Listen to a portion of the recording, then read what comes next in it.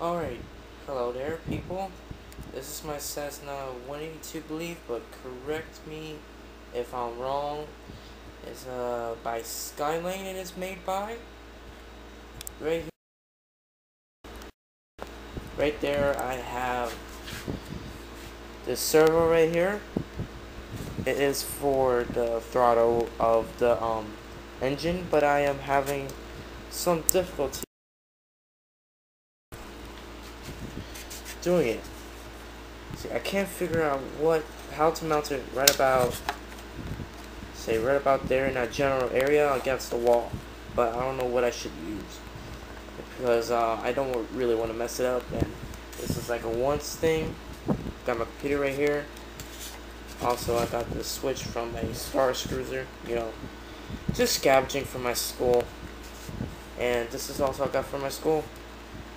It's from a StarCraft engine, but I decided to replace the ordinary electric engine with the gas engine.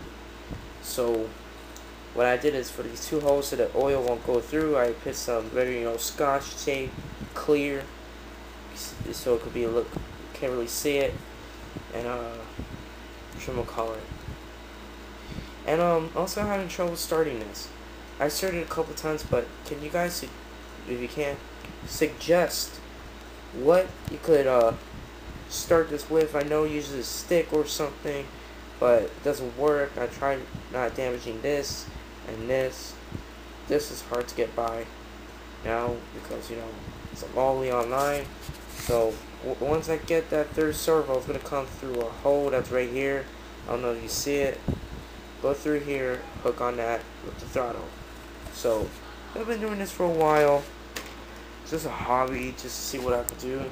So please comment and subscribe and make some comments that help me out with this. And thank you very much.